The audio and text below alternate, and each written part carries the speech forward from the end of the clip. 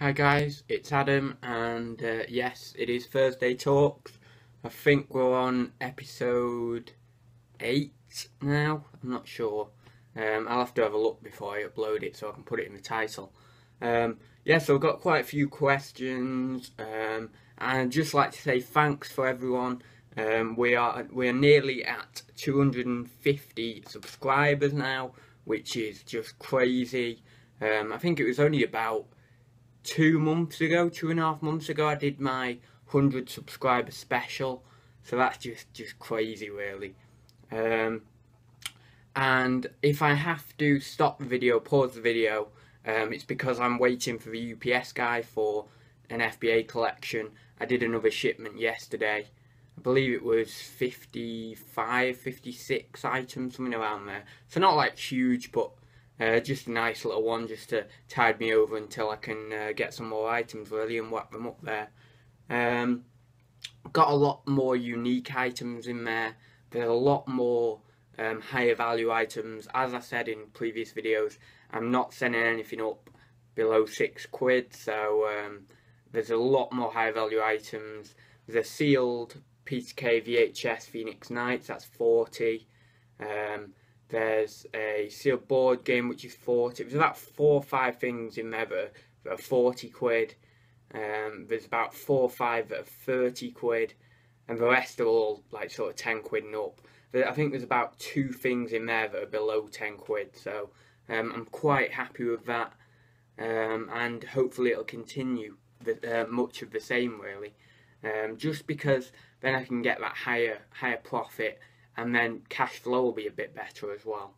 For most of the items up there that will be up there, that are 30 or 40 quid, I paid no more than 2 quid for, so there should be really good profit in them.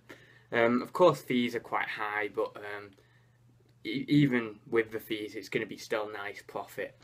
So yeah, I will crack on with the questions. So JT Smith asks, how long do you wish to continue reselling, and would you consider doing it full time? I've heard a lot on full time on Facebook group, on YouTube videos this week, and even last week, and a lot of people have been saying, highlighting the sort of the things you need to be aware of. And what I intend to do, I do intend to do it full time. My goal after university is to do this full time.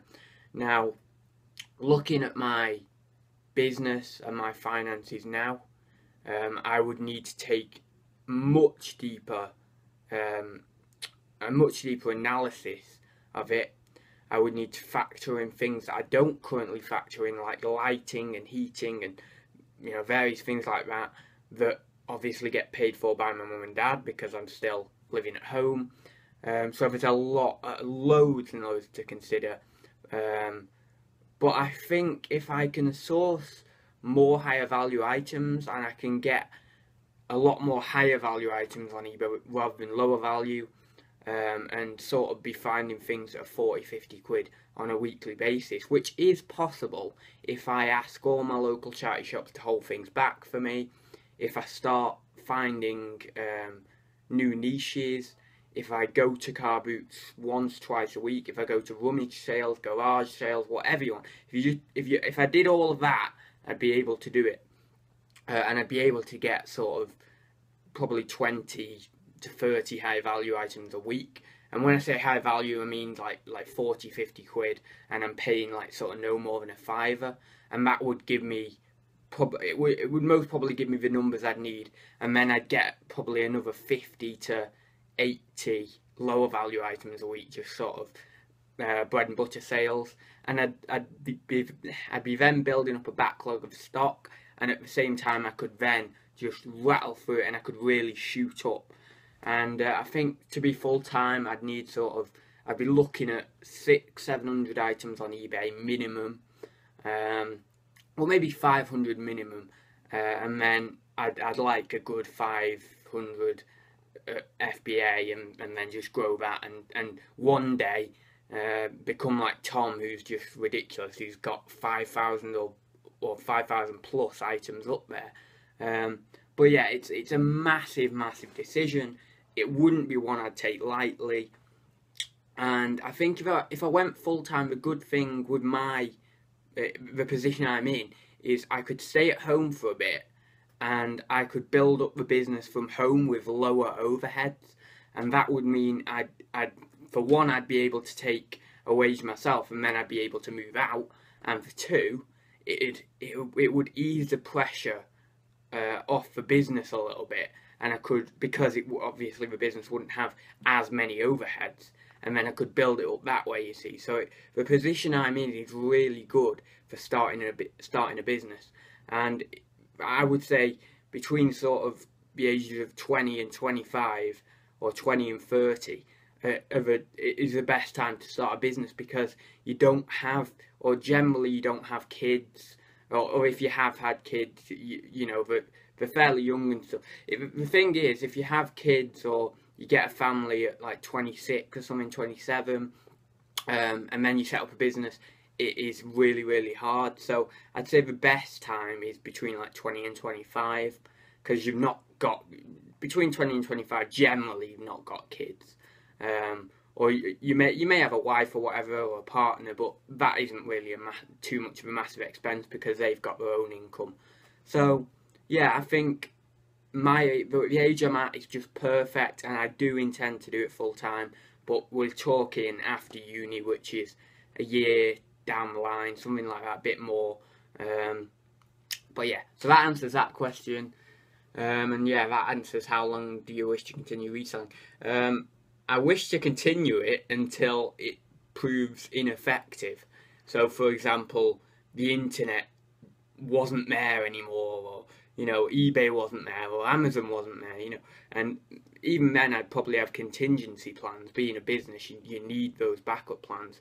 So if Amazon, you know, crashed and burned, and the business went down, and eBay did the same, then you've got to have contingency plans. I mean, even if we never think of this now, but because the internet is so ingrained in us, and computers are, but what if, you know, in 10, 20, 30 years, something else new comes out, and the internet and computers are just wiped out? We don't think about it, because it's the internet and computers are so ingrained in us as people now, that, you know, oh yeah, it would never happen. But as a business, every business needs these contingency. And if the internet, you know, completely got wiped out or whatever because of this new thing that came out, then what I'd do is go back to traditional dealing, which is, you know, going to auctions or whatever, going to car boots, and having a customer base and in your local area, and driving around maybe to the affluent areas with richer people, and you go to them and say, look, I've got this weird, unusual piece, would you like it? The odds are that richer people would like it, because a lot of rich are a bit eccentric as well, and they like the unusual pieces for display. And I'd make money that way. I think I will always be a businessman, with or without the internet. I'll always want to do something similar to that. So yeah, that answers that those two questions. And Carp Fishing says, where are we? Question for next week: if you can fit in, how much stock can you hold now? Basically, is the question. Yeah, how much stock can you hold now? I was debating this the other day actually with my mum.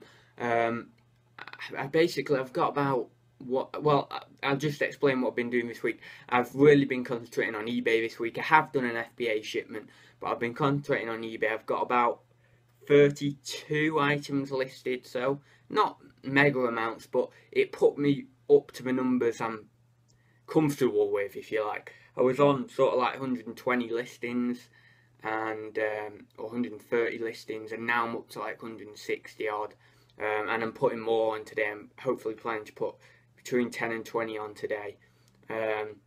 So yeah, it's put me up to the numbers I'm more comfortable with, but at the moment my aim is to get to about 180, maybe 200, and then stop and maintain it, see where I'm at in my storage, see whether I can put some of my unlisted stock in the garage or the shed if my mum and dad let me, and then that would mean I could put more listed stock in the room. And I think the amount of stock I could hold if I did that would be probably about 350 items, 353, yeah, about that, depending on the bulk and the size and stuff of the items. But yeah, I'd say how much stock can you hold now? Currently, probably about 250, but if I put my own listed stock in the garage or shed, about 350, so that's not too bad. He also asks, I've seen you say you had 150-ish items on eBay. Do you think you could get this up to 500 plus? Maybe. In this house, I don't know. And the only way I could do that is by having, if you've seen my older videos, I used to have stock in these cupboards and up there on top of a wardrobe and under my bed.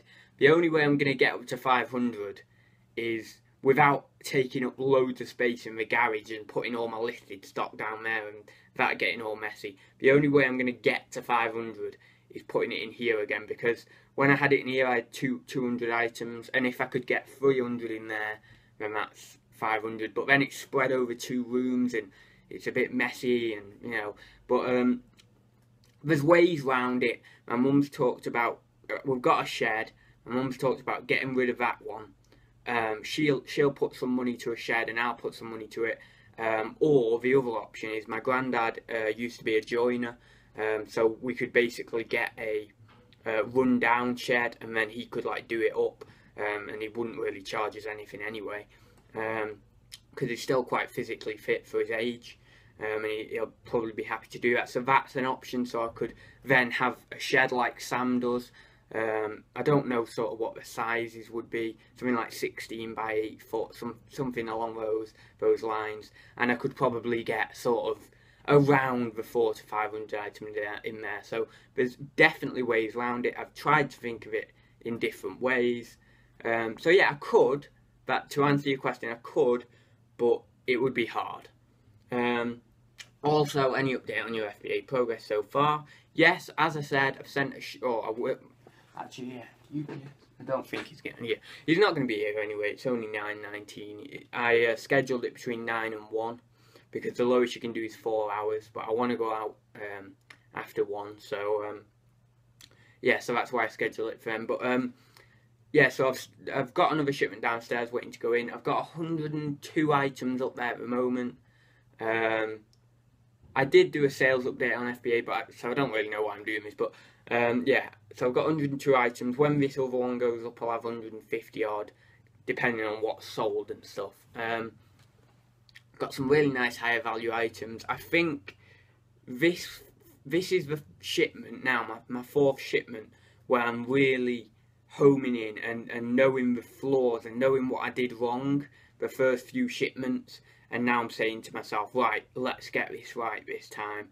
Let's get the higher value items up there. Let's really look at sales history, sales rank. I was looking at sales history and sales rank, but I wasn't as clued up as I am now.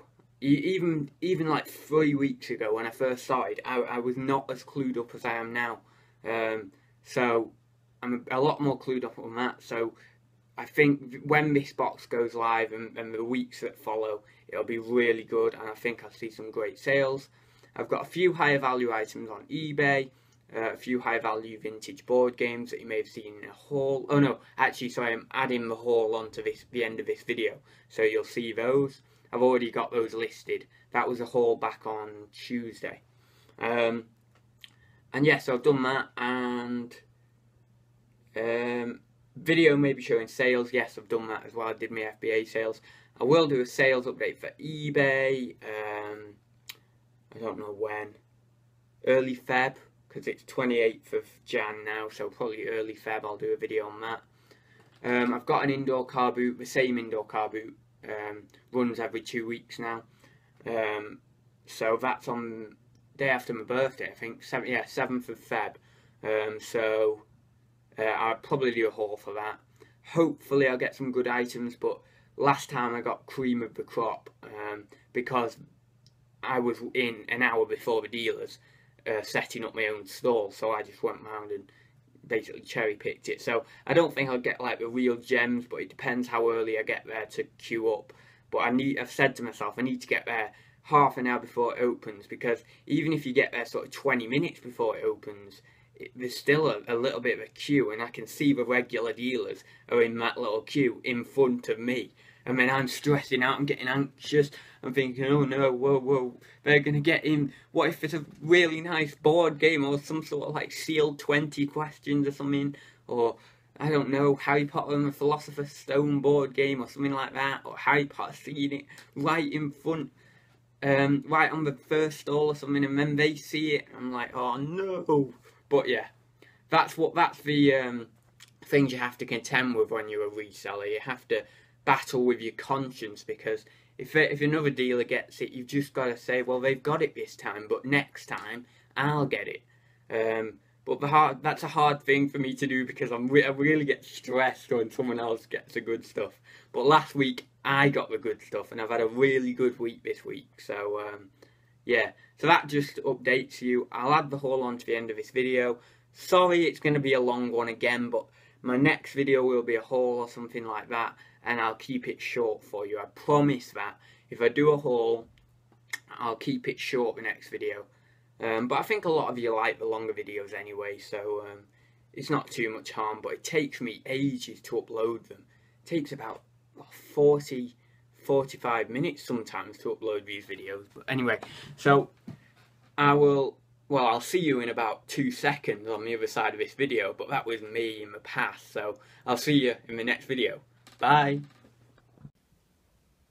Hi guys, it's Adam, and it is a couple of days after the car boot I did, the indoor car boot. It's now Tuesday, and I've just been to the charity shops, and I've got a pretty good haul. I just sort of was at the right place at the right time for a lot of things, and yeah, we seem to have some good stuff in. So yeah, this is it. I have, if you don't know what this is carnival glass. When I worked at the auction house, we had a lot of this in. It's nothing great, sort of like a £5 a piece you're looking at here, maybe even a bit less. But they were £1 each, so I'm thinking probably put that on at like $12.99, something like that. So that's okay. Just wrap them up in a bit of bubble wrap and stuff, send them out in a box, that should be fine. Stay alive. This was basically from the shop I got 6 board games from today. I think it was 6. And then basically I said to her, would you like to take my name and number? I would be interested in taking any vintage games off your hands. So she's got my number now, and she basically said, yeah, I'll call you whenever we've got any in, so that's good. Paid up on this, £3. I paid up on a lot of the board games, but some of them are just diamonds, so I really don't mind paying up. Stay alive, sort of like a tenner, maybe 12 if I waited. So yeah, not great profit, but the other ones I got are better profits. I just sort of picked that one up because I knew it. So yeah, next we'll go on to this. So this is still a bit of media. As I said, I am getting into more like media stuff. I've just remembered that some of my, this isn't actually all my haul, some of it's downstairs. So what I will do is just finish off showing you these items, and then I'll actually take you downstairs and show you the rest of it. But anyway, yeah, still a bit of media, PS3. I don't know what it's going to go for, 5-6 quid, something like that. It's not a particularly great title, but it's Guitar Hero, people know that, so I just thought I'd pick it up. That was £1. Understanding Owls, that is, I think it's 27 on FBA. Good sales rank, something like, I think it's 300,000 in books, so not too bad. Another dog book, just put these over here. Another dog book, I got one the other day at a car boot, it's actually over there. Breaking Bad Habits in Dogs. Correcting Bad Habits in Dogs, again, actually pretty much exactly the same title. That goes for 10 on FBA, that one goes for 15. I found that these like niche niche sort of animal books really do well on FBA. I'll just actually put this in my FBA pile because that is going for FBA. And then that one, I don't know, I think this was a tenner on FBA. 20p that was. Oh, and that one was 50p. And that Owls one was 50p. Yeah, just these sort of vintagey looking books and sort of odd books really do quite well on FBA. Paint Roses and Castles, this random title.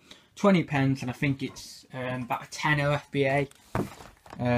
Yeah, so that was those. I got Travel Monopoly for summer. I did pay up on it, paid £1, but it'll go £6.99, £7.99 in summer. So that's not too bad. So now we're getting on to a bit better titles. £3 for Risk. If I wait it out, I'll get 20. Or I could go for a quick sale and get 15, but I think I'll wait it out and get 20. So £3 into 20 quid is not bad at all. And then the bottom one is something I've had before. Well, I've not actually had this version. I've had the square box version. Vintage Downfall. I think this is 1970. I think it might be 1970. Maybe 1972, but I'm not quite sure. Again, paid up on it 3 quid, but I know this goes sort of between 12 and 15. Probably get 15 if I waited a bit. But, you know, for a fairly quick sale, 12 quid definitely. But yeah, I'm thinking pricing that at 15. So there's a bit more profit in it. Cluedo, again, £2.99, probably looking 12 quid. It is the longer box version. I think this is 96, I think. Not 100%, but I think it's 96. These are the winners out of that bundle. So all these board games I got from the same charity shop. And these were the winners. I paid £3 for this, £4 for this. Bermuda Triangle game. It is a bit of a bolo, but prices are all over the place on eBay. They're between about £10 and £35, and these are sold items that I'm quoting you. So between about £10 and £35. I'm going to price mine high at 30. See what happens. So yeah, really good find. And as you can see, with all these, it says checked on them. So as you can see, it says checked, and I asked the woman, and she did sort of say most of them were thoroughly checked, not just like a little bit of a scan over. So yeah, I'm pretty sure that these are all complete. So that was that one. Lovely pickup. And then the one that was made aware to me by Ben Fitzpatrick is MB Hotel, and I paid quite a lot for this, actually, 6 quid. A lot more than I'd pay for a normal board game, and again you can see the checked there. But as a lot of people will know, this goes for anywhere between 25 and I think 40 to 45. So yeah, so that was a winner. 6 quid, say I get 35 for it. 6 quid into 35, I'll take that any day. So yeah, I'm happy with that. And now I'll just go downstairs and show you the other couple of pickups. So bear with me, I won't stop the video, there's no point.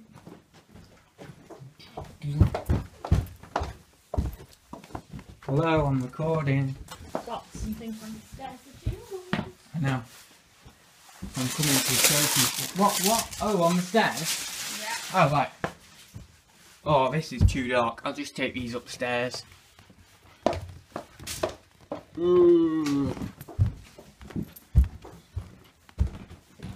Sorry about that. Right, we're coming up now. We're coming up. You got a little bit of a tour of the house there, so even though it was really dark. As I mentioned in previous videos, I'm experimenting with video games and video game niche. PS2, this is the green, I don't know what you'd actually call it, sort of green transparent type controller. Analog controller, that was £3, and it regularly goes between sort of 10 and 15, so I'm going to aim for 15. Couple of sort of worse for wear Harry Potter books. Not too good on the sides and stuff. But yeah, they're not too bad. 50p each for those.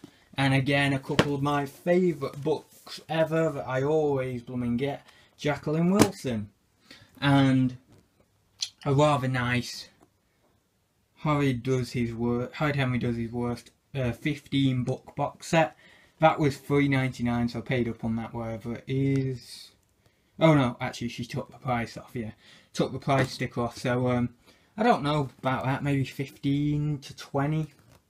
I've not researched that yet, but definitely a great day.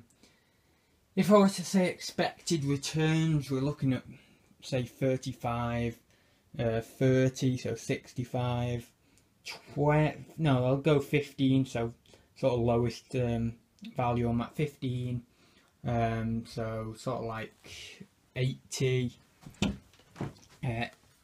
90, 105, something like 117, 27, so just round that down to 25, which is 140, say a fiver, 145, 152, we're saying that's 7, 12, so 164, 12, so 172, and then Harry Potter books and stuff will go in bundles, so sort of, you know, a few quid in them, so probably looking at about 175 to 200 quid depending on prices and stuff. Oh, I didn't do these here, so these two as well, so that's 10 and that's 10, so yeah, you're probably looking 200 quid, if not a little bit more depending on how prices change and stuff. I will add this into the end of Thursday Talk, so yeah, see you soon guys, and I hope you enjoyed Thursday Talks. I haven't actually recorded it yet, but I'm sure it'll be a good one, so yeah, hope you enjoy that, and yeah, don't forget to subscribe, so yeah, I will see you soon guys.